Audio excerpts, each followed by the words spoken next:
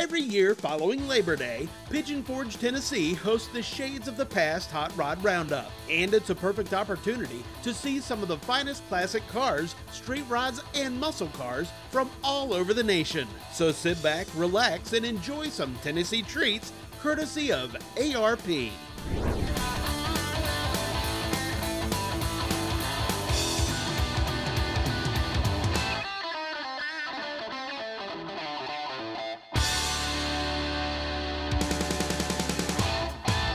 The Shades of the Past Roundup is now in its 33rd year, and the quality of the vehicles on display just keeps getting better.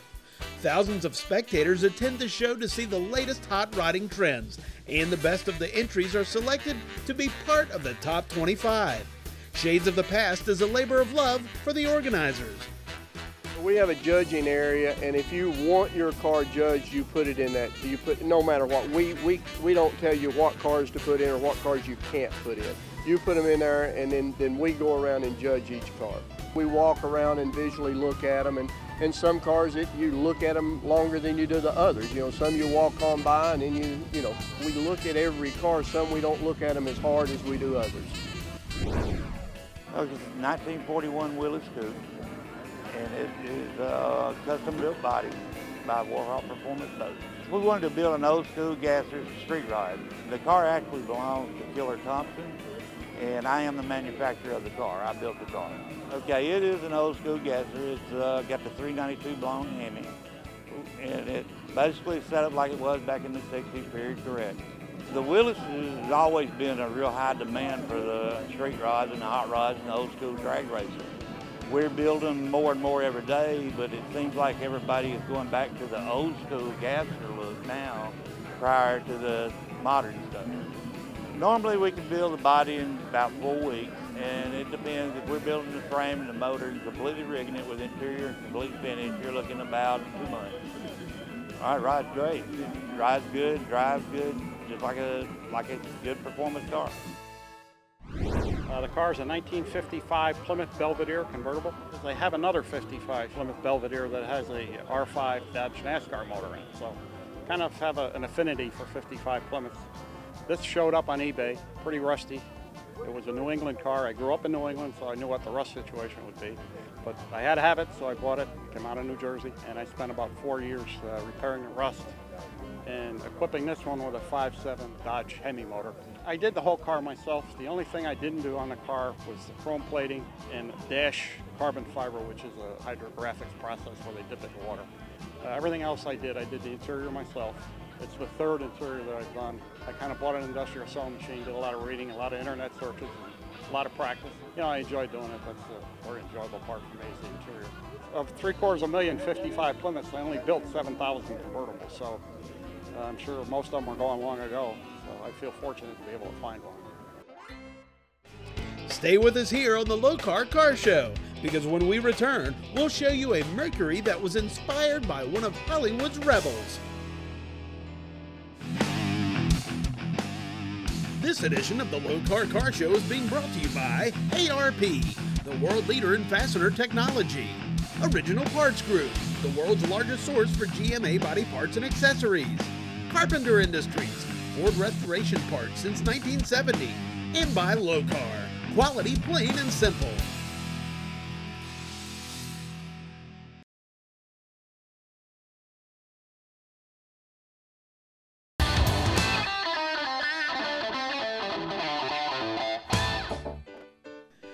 Welcome back to the Lokar Car Show and the Shades of the Past Hot Rod Roundup, presented by ARP. 1950 Mercury Coupe. It's been just regular primer, it's been primer yellow, it's been a greenish primer, and then I had it a satin maroon. And the satin maroon was my favorite. A diesel tire blew out in front of me and hit the front of my car. When it blew out, it busted all my grill teeth, rolled up the back of the car and busted all the paint. You can't fix satin, you gotta paint the whole car. I wanted it bright and I want it white with flames. It's got like a distressed leather kind of look in it. It's a maroon with a gray, all rolled and pleated. The dash is satin maroon like the color my car was before. and I wanted to keep that in there because I thought it looked good with the light of the flames. I have people coming down the interstate and they're like, hey, hey, hey, all out the window, and I just wave and smile and go on, and just people stop me all the time in town. Can I take pictures of your car? Your car is so beautiful. And you know, little kids, they're just like all about it, and even, you know, there's adults and they're just like, I love your car. It's just perfect. Nothing says hot rod like a supercharger, like this Z28 with a gigantic engine. It's a 540 Keith Black block and base motor. It's got a PSI supercharger, screw supercharger. It's fully electronic, fuel injected with big stuff. It was just tough. The whole project was tough. You know, just getting that much horsepower, that much engine, getting it good and streetable. It has air conditioning, fully leather interior, so it's completely finished out. Well, the car's been modified a little bit as far as for the stance. It's the sides have been modified a little, you know, just to get everything in there. It just took, you know, a lot of maneuvering. It rides smooth. It steers very good. It's very streetable, so it does very well on the street. You know, it's not your driver-friendly car, but it's not that bad. Once you get used to it, it does pretty good. We probably had 350 to 400 cars in the judging area. We took it to 25. Out of the 25, we give away the Fabulous 5. Then out of those 25, we give away a Best Street Machine, Best Street Rod, and a Best Street Cruiser. We let the people who have won at the top 25, we give them a ballot. They vote for Best of Show. The first of our Fabulous 5 is a compact car from the 60s that has undergone a radical transformation. It's a 1965 Dodge Dart. We started off with an original 65 Dart. The first thing we did was we wanted to give the car a forward motion. The cars kind of have a weird backwards motion. So we wedge cut the roof 2 inches. And instead of lengthening the roof or leaning the A-pillar back, we actually shortened the car 2 inches. And we left the wheelbase stopped. The plan was to cut the front fender wells out and move them forward 2 inches. Well, 2 inches wasn't enough, so we wound up stretching the wheelbase an additional 2 inches. So the front fender wells have been cut out and moved forward 4 inches. So the car, bumper to bumper, is shorter, but the wheelbase is longer. We just wedge cut the roof, 2 inches in the front, nothing in the back. It's a complete custom chassis. On Ride-Tech coilovers, all tubular A-arms and stuff up front. It's got a torque arm with a reverse watt-link rear suspension. Everything you see is all custom handmade. All the panels there are all custom handmade sheet metal pieces we made there at the shop. The engine is an 09 5.7 Hemi that's been bored and stroked to 392 cubic inches. And then we added a Magnuson supercharger. The dash is all custom, the seats are custom. Pretty much everything in there is all handmade from the gear shifter down to the gauges. The paint is called Green with Envy. It is a factory Mopar color. It's all Glazerite products. In 1965, Dodge offered a package that was put on at the factory called the Go-Go package. And they offered an offset stripe on the driver's side.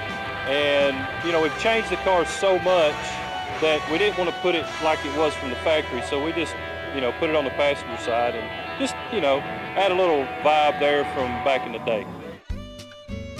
There's still plenty more of the Lokar Car Show to come, and when we come back, we'll show you a Ford that cracked our Fabulous 5.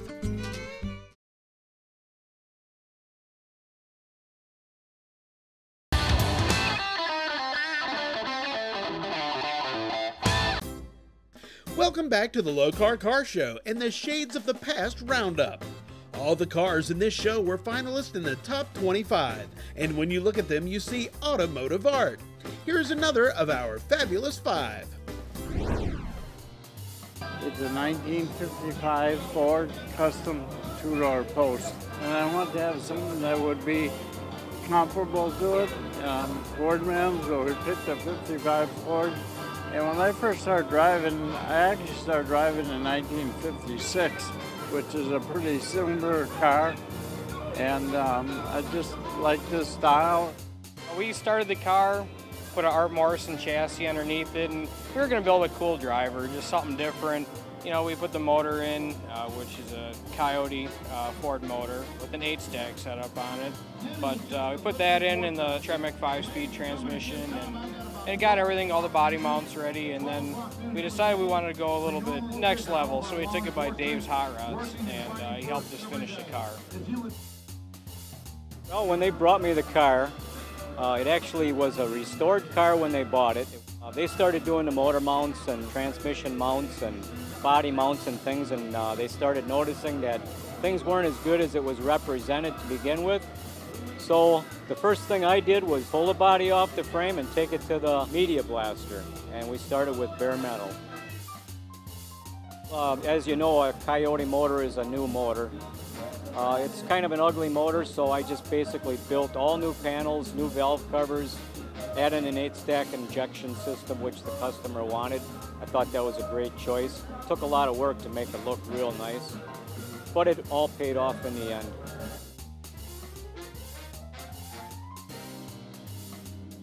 Next level to me is a different thing to anybody that asked me that question. They asked me to do the next level, and I didn't really know what that meant. I just kind of did my thing, and every idea I threw at them, they accepted, and we just took it to the next level. How is this for a classic take on a classic hot rod? It's a 1932 Ford pickup. This is original, except the hood is a new hood and it's a brand new bed. But the original cab is all original, except it's got some patch panels and stuff like that in there. Well, the condition of it was pretty sour. It was pretty nasty. Other people would have thrown it away, I think, which I did most of this stuff, but I kept the main cab, yeah. The biggest challenge was the body. It needed 2 door skins, it needed lower cabs, cowl panels. I reversed the firewall, and then I didn't like that, and I redid that. All in all, it was a pretty good project. The engine is a 350 Chevrolet, and it's got a mild cam in it. It's got a 4-barrel. It's got a 5-speed transmission and a 9-inch Ford positive traction rear end. Everybody goes by and they give you the thumbs up, and it makes it worth it. After all those 5 years, it's like, wow, it's worth it. 1932 Ford sedan delivery. We got the car for Bob Johnson. He's been a customer of ours for 18, 19 years. We've done a lot of cars for him. He bought this car and had a few things that he wanted to change around, and we just made a few changes to the car to get it more to his likings. Changed some stuff around on the chassis and suspension, wheels, tires, just basic stuff to get the car to suit him. The car had already been built when he bought the car. He just had a few changes he wanted to make, so we tailored it to what he wanted. I mean, we've got such a good relationship. He knows that I'm going to get the car the way it needs to be, so really he brought it in and said, do what you need to do to it. Chassis and suspension, getting the car to sit better, where we could change the wheels and tires, get a little bit bigger tire under it, get it to sit like it needed to. The car had some driveline problems, so we had to have the motor gone through, transmission gone through on the car. So other than that, I mean, the car, we pretty much didn't do a whole lot to it. Well, they didn't make a lot of 32 deliveries, so it's a very rare car to start with. This was converted from a 2-door sedan. The interior, everything's been hand-built. The door panels are all metal, so it looks like a truck, commercial on the inside. And so there's really no upholstery other than the seat in the car. Everything else was hand-fabricated by the Kemps, I believe, was the shop that built the car originally. Well, you got to draw a stopping point somewhere on all of them. So this one's done. It's ready for him to start driving and enjoy it. 3 down, 2 to go in our fabulous 5 lineup. Time for another Ford. Make of our car is a 1939 Plymouth Road King. The car was all original completely. I mean, bone stock, a little bit of rust here, a couple of dents, but otherwise it was bone stock when we started with it. On the interior, we went with M&M upholstery. We knew that this car needed something special because I can make the outside look beautiful and draw the people to the car. But if you don't have an interior to keep the people's interest, then it's time to walk away. We didn't really change it, make it modern. We stayed with the old look. It really turned out really nice. The gauge cluster is all electronic, but it's done with the original cluster. And the pedals are done by Lokar, which are era correct almost, and it really just drew a really great thing. It sat in my garage for probably 10 years before I did anything with it. I'm thrilled to death. It's beautiful. The work that makes it really, really cool. The little twitches and tweaks that make things come alive. It's just, I think it's an amazing car. Want to give your ride show and go quality? Check out this week's Lokar Lowdown. This week's Lokar Lowdown, lots of choices on pedals and how we can mount them. And Eric Tate with us. We can start off right here with this one that mounts through the floor. That's right. This is our Eliminator floor mount gas pedal. That works out well for some of your early 60s cars or 50s cars that we may not even have a direct fit pedal for. Cable goes through the floor as opposed to the firewall. And so many different choices if you do want to go ahead and mount to the firewall on what we see on our display here. Yeah, we do brushed aluminum, we do the chrome, we do the black, and we do a traditional look like the spoon pedal as well. And, you know, Lokar famous for their windowed versions, but you guys have kind of, you know, kept up with the times and come out with your Lakester series. And if you want a little more polished look, well, you have your Goolsby edition. Absolutely. Matching brake and clutch pedal patch for those as well. See all that Lokar has to offer at lokar.com, made in the USA. The Shades of the Past Roundup would not be complete without a Corvette or two. And when we come back, we'll show you one that cracked the fabulous 5. Stay with us.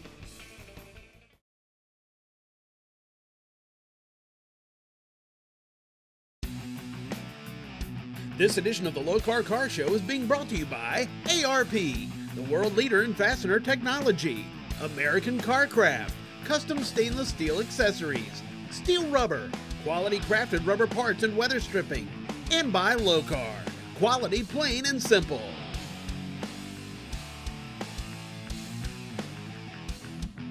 Welcome back to the Lokar Car Show and the Shades of the Past Roundup. The top 25 are even more spectacular when seen from above, especially a certain Stingray. We've got a white 1967 Corvette. It started with an old original looking car that cut out the scoop on the hood and everything and put the carburetors and all through the hood. We bought the car, basically stripped it all down. All we wanted off the car was basically the fiberglass and all of the chrome pieces. Got a Mass Motorsport LS7 motor in it with a Hilburn 8-stack injection system. What we were looking for is kind of to take and bring an old Corvette into the 21st century, which makes them go fast and stop, all at the same time. As I said, by putting all the modern stuff together, along with the chassis and all, the car just performs unbelievably. The only thing original on the car is basically the fiberglass and what chrome pieces, which are now brushed nickel on the car. That most of them have been cut and tucked and modified.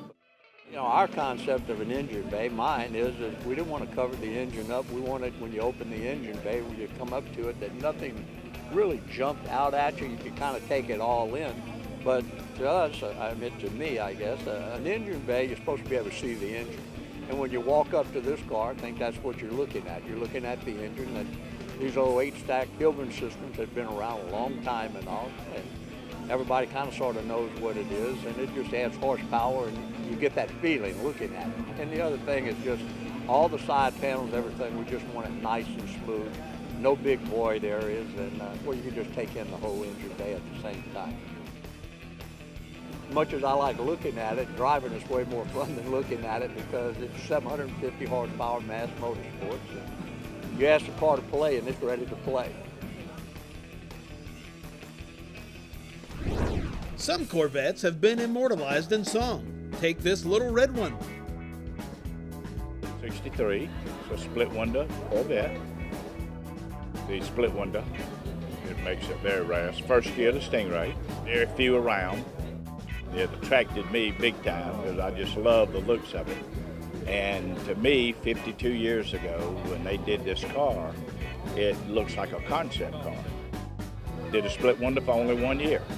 And the reason was that people said that it could not see out the back window. I have no problem seeing out the back window, but they said they couldn't see, so they did away with it in 63. In 64, split was gone and it was covered. The people that bought those cars, probably only 2% still have them brand new, that bought them brand new, and it would probably be worth at least $25,000 less if they took that split out of that back window. I'll keep the car because I enjoy it so much. Have a great time with it, attracts a lot of attention, and I love the car shows of all the nice people that you meet. Time now for our last Fab 5 finalist, and this time it's a Ford Roadster. It's a 1936 Ford Roadster. My good friend Ray Bartlett, who owns the East Coast Hot Rod Garage in Denton, he had found the car, and it was in the back of his shop for many years. And he had finished building another car for me, my 69 Dodge RT. And I really wanted to do something for my wife. So I kept nagging him about it, and he finally said, well, let me see what we can do. And so he sold me the car. The body was in still good shape. The fenders were in decent shape, but it was basically, it had been stripped and it was just bare metal. We wanted a big deck lid, you know, easy to get to trunk. It had a rumble seat in it, and they English wheeled a piece of metal to fill the hole, and then they built a very elaborate crossbuck system to cover the back of the car, and then they cut it along the groove, kind of like a 40 trunk lid would be, and then flipped it over, and then had to fabricate all the drip rails and the inside of the deck lid. It was really, you gotta do it. It's a very elaborate process, and you have to be a true craftsman to be able to pull that off. We wanted something that was going to ride more like a modern car. You know, it's an independent suspension. It's got a Heights front end, Heights rear end. You know, I'm kind of a tall guy, and so is my wife. So we wanted to make sure we had plenty of leg room. So it was, the inside of it was kind of laid out so that she could pull her seat up a little bit, I could pull mine back a little bit, and still kind of look like a bench seat.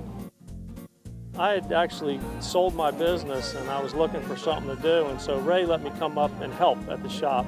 Dean Alexander is the guy that did the interior in it, and he let me help out with making the panels and doing those types of things. And I did some of the assembly work, a little bit of sanding on the car, you know, to get it ready for paint, but more of a helper than really anything else. I learned more working on that car in a year than I had known about cars at all. It was really a great opportunity for me to work with some really talented guys. That's all the time we have for the Shades of the Past Roundup. And our congratulations go out to all of the top 25 award winners. When the final votes were tallied, it was Sonny Freeman's 1967 Corvette taking top honors, much to the crowd's delight. Thanks for joining us on the Lokar Car Show.